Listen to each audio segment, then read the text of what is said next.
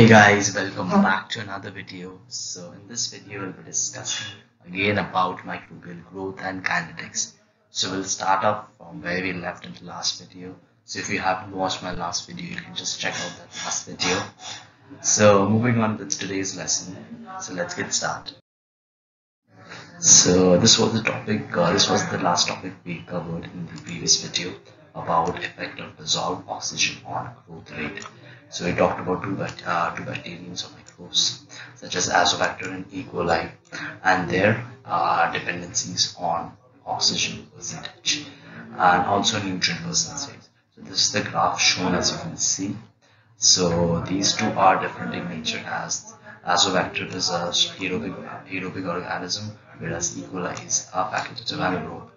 So these both have a more or less similar type of graph, but due to its different nature, we can see some sorts of differences between the two.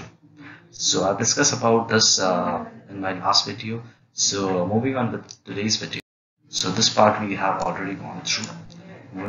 So this is the one we need to talk about, which is the oxygen transfer rate. So as we have seen already that the oxygen bubble of the gas bubble moves with the gaseous part and remains in the liquid part for some time, and with time it is taken by the cell from the gaseous state. So this is the oxygen transfer from gas to liquid, which is given by, so this is the gas, oxygen, and O2, this is the O2 gas. This is given by KLA in brackets C asterisk minus CL equals to OTR. So OTR is the oxygen transfer rate. So oxygen transfer rate is given by this thing, and this the transfer is O2. As you can see, it's very evident. So KL is the oxygen transfer coefficient, and A is the gas liquid interface area. So the area which the oxygen traverses during the entire process. Whereas the entire KLA is the volumetric oxygen transfer coefficient or volumetric mass transfer coefficient. So KLA is the mass transfer coefficient, and C asterisk is the saturated DO concentration or saturated dissolved oxygen concentration, whereas CL is the actual dissolved oxygen concentration in the broth. So this is the saturated concentration, whereas the CL is the actual O2 concentration in the broth, and N2 is the rate of oxygen transfer. So this is the rate of oxygen transfer, or we can just write as OTR.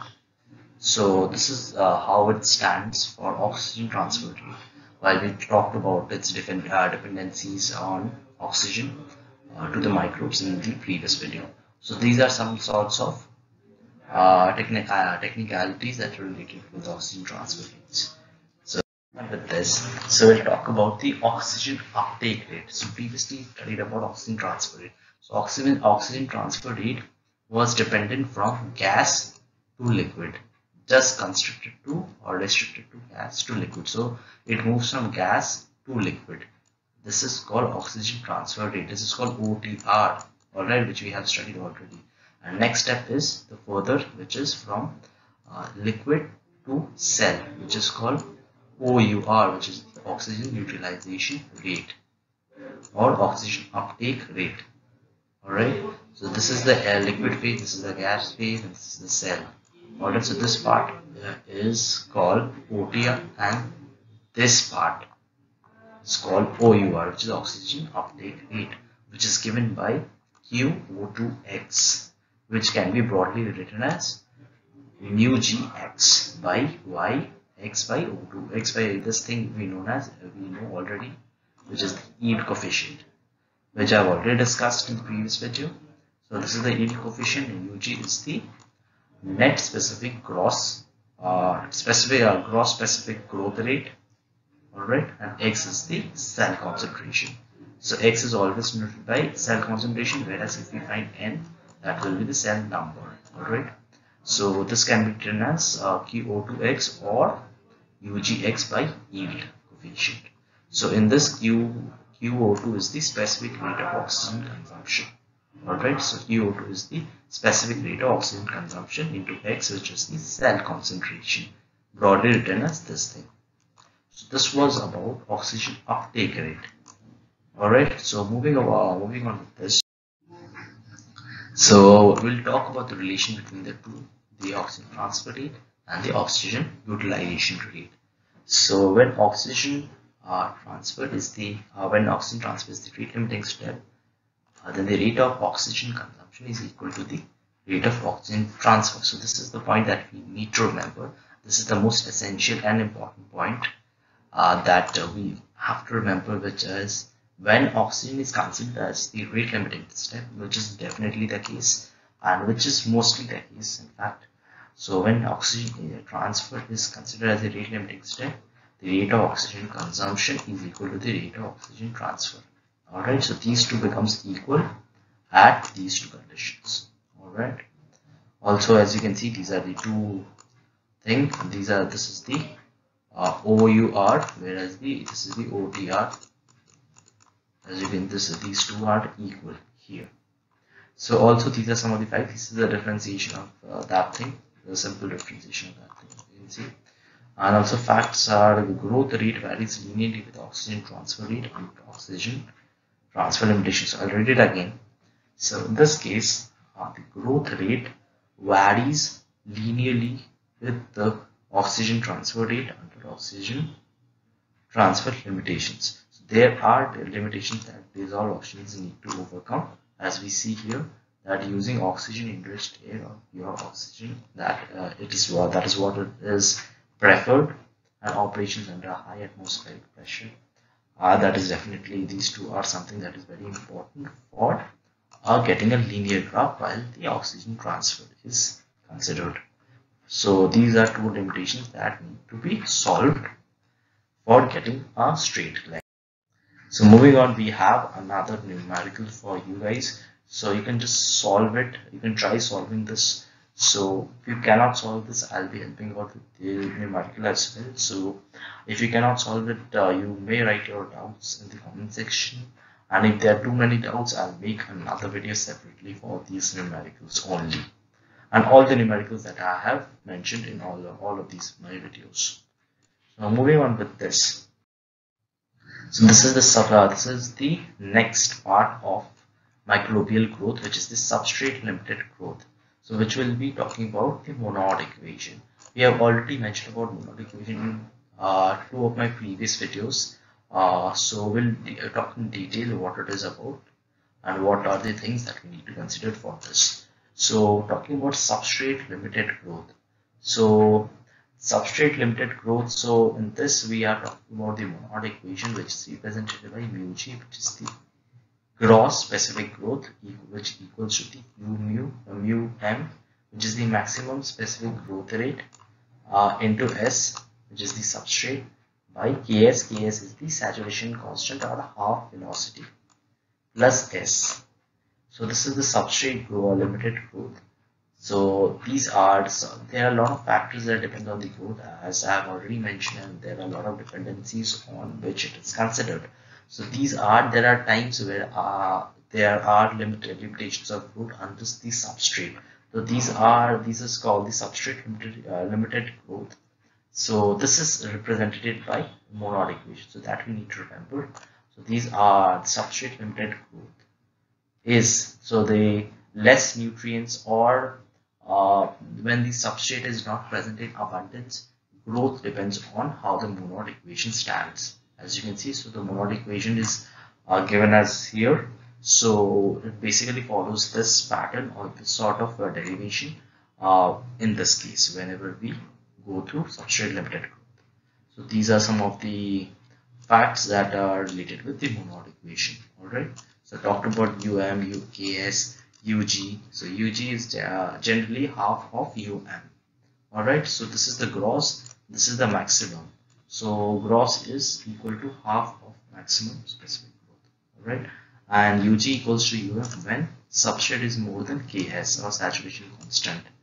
Alright, or definitely when the substrate is in abundance, then both of them equals or both of them is independent of each other. And also when it is less, then Ug equals to Um by Ks into S. So moving on with this. So we'll talk about the substrate limited growth graph. So this is the effect of nutrient concentration on specific growth rate of E. coli.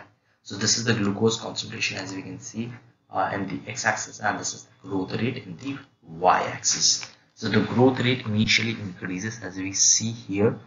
So initially the nutrient is in abundance and the growth rate is independent of the nutrient concentration. So as you can see, there's a steep line till here, or you can say here.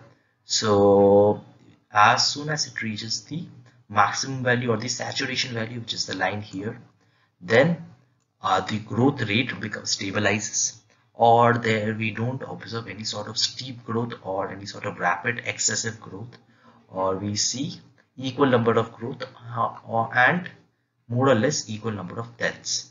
And the glucose concentration has also stabilized because the nutrient medium starts to decrease from there on, because bacteria, the microbes have already consumed a lot of nutrients, which leads to depletion of nutrients from here on as it reaches the saturation point, which is dependent on the glucose concentration. So this is the substrate limited growth, which is denoted by Monod equation as explained. So moving on from, so here are some of the substrate inhibition formulas that you can see. So these are something that you have already studied in your junior classes. So just a review of all of these. So this is some sort of inhibition. So this is a non-competitive substrate inhibition. This is competitive substrate inhibition. So I've already covered all of these inhibitions in my separate videos, so you can just give it a watch. Here are all of them. So this is non-competitive substrate inhibition is represented by this, and competitive substrate inhibition is represented by this. And we have lots more, which is non-competitive product inhibition. So this is not substrate inhibition, this is product inhibition. So now you come to product inhibition. This is non-competitive, competitive. All of these are represented by this. Some of the examples which are very important whenever we are studying this subject, the examples are from the, so understanding through examples are easier. So under non-competitive products inhibition, we have ethanol production from glucose by yeast, and ethanol acts as an inhibitor at concentrations above about 5%. So with this, so we have some more like inhibition by toxic compounds. So this is not either by product nor by substrate, which is normal inhibition by toxic compounds, which can be competitive inhibition, non-competitive inhibition, and uncompetitive inhibition. Competitive inhibition is given by this, non-competitive inhibition is, and uncompetitive is given by this. So I've done all of these in my videos, so you can just check them out, and I've explained thoroughly about this through graphs and everything. Let's just talk about the last part, which is the death in presence of toxic compound, which is another part, which is the KD, where you include the KD, which is the death rate, as we know. So inclusion of KD is important in this case only. So death in presence of toxic compounds. And another I have is one more, which is the logistic equation, as you can see. So this is just a combination of the Monod equation with the growth equation. So this is the Monod equation, as you can see, equation 1, and equation 2 is the growth equation. So logistic equation, we get the logarithmic slope. Alright, a logarithmic curve, I mean. So batch growth curve assumes a sinusoidal shape, and we observe a pretty much hyperbolic curve. Alright, so logistic equation is basically a combination of Monod equation and growth equation, and after all of these substitution of equation 2 and 3 and integrating after these, so we definitely, this equation describes a sinusoidal shaped batch growth curve, and the value of x as asymptotically reached to the value of ys by x s0 plus s0 x0. So this is the logistic equation we have done, and this is, as I said, this is the combination of this thing, Monod equation and growth equation, I mean. So also we have some more of them, some more important terms, which, as you can see, the carrying capacity, and we have some more equations here, as well as these is some of the terms which are related with carrying capacity. So we'll talk about this like this, which is the maximum cell mass we will denote as x infinity, and which is equivalent to carrying capacity, which is the maximum population size of the species that an environment can sustain. Also, specific growth rate is related to the amount of unused carrying capacity. So this is the one. So specific growth rate is related to an amount of unused carrying capacity, and also integrating this we get this. And also toxins generated by byproduct can limit the growth and reduce X infinity. So this is which basically leads to the maximum cell mass, which gets decreased, which is the carrying capacity.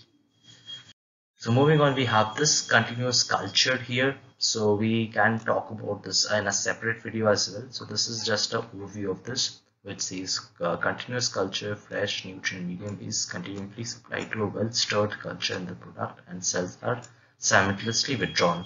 These have very things in common, so you can learn about them. So let's just keep this video till here. We'll be discussing about more such topics under biochemical and bioprocess engineering. So stay tuned till then, and thank you for watching this